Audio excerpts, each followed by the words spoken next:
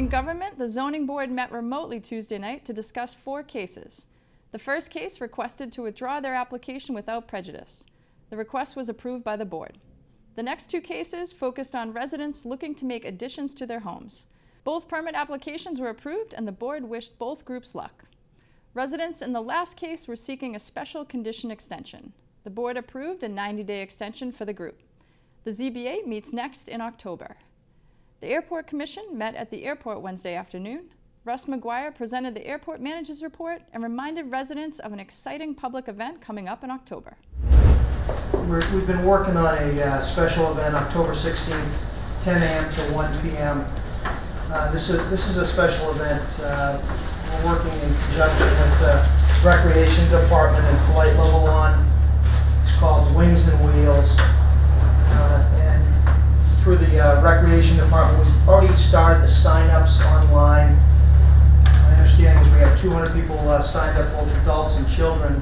And this is to get them inside the fence, specifically onto the lots ABC out here just to the east of the building, and out to Flight Level's new aircraft hangar. And also to set up a static display for both some of the ground vehicles in the town, airport department vehicles, as well as other department vehicles, and also some of the aircraft that we have here. Thanks, Russ. To join the waitlist, please contact the Rec Department. Moving into the agenda, the board reviewed a job description before passing it along to the town manager. Airport tenant, Southern Airways, presented a recap of the past year and exciting future plans. The board meets next in October.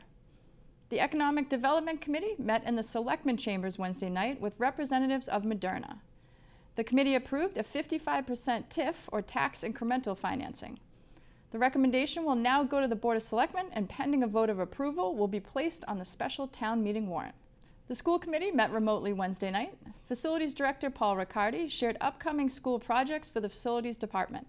Health Director Sigal Reese presented a COVID-19 update for the committee. I'll just go ahead and provide a brief update on this week's data.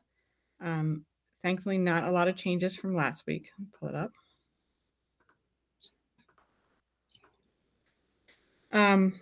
So looking at we'll start with the vaccination rate for the 12 to 18, it did go up 1 percentage point. So and additional students reaching fully vaccinated, and then you see the partially vaccinated there, which hopefully in the next few weeks will increase that percentage. And then for the total population, it is going up slightly each week, but we're still at about 69%.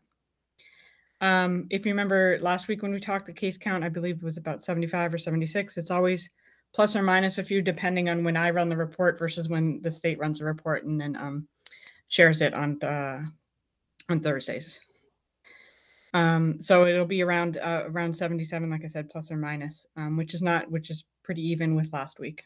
I want to just show the group the 2-week case count by age. So this is again just that 2-week period, just to show it is a pretty widespread of age breakdown. But looking at those older populations, of course, that tend to be more vulnerable to the disease, they continue to be small percentage of our cases in fewer numbers, partly attributed to the high vaccination rate. But we've been seeing for a long time, even at the end of last year, school year through the summer, that it's the younger ages where we are seeing more cases. And by younger, I mean 30 through maybe 19, like we see here. Following some discussion on COVID policy inside school buildings, Dr. Thompson defined a close contact situation in the schools. As we're talking about notifications and talking about close contacts, could either you or Sigal define what a close contact is at this point in time relative to school setting? Yeah.